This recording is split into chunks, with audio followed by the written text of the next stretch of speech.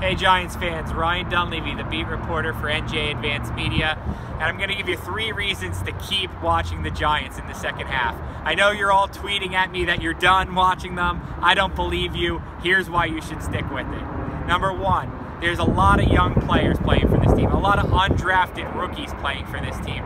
Guys you should get to know for the future. Sean Chandler, Grant Haley playing a lot as defensive backs.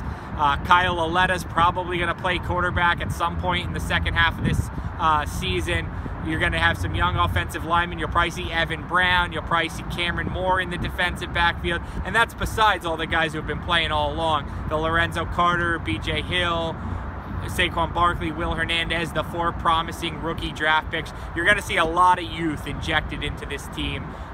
The Giants are going to keep flipping over the roster, keep bringing in young players, so that you're going to get to know a new Giants team. They're not just going to stay pat. The number 2 reason is there's a lot of winnable games on the schedule. You and I can debate right now if it's good that the Giants win games. They might be better off going 1-15 or 2-14 and getting a higher draft pick.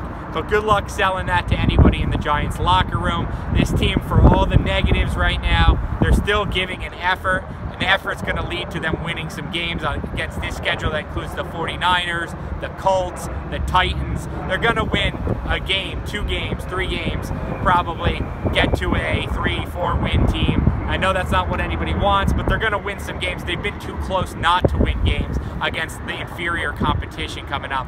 And then the number 3 reason is the Eli Manning farewell tour.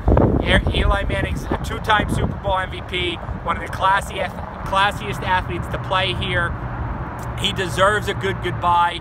He's only 2 games over 500 for his career. I doubt the Giants will let him start 3 more games at this point.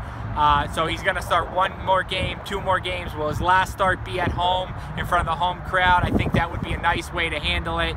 They obviously botched it last year. So how is Manning treated in his last couple games for the Giants? Or did we already see it?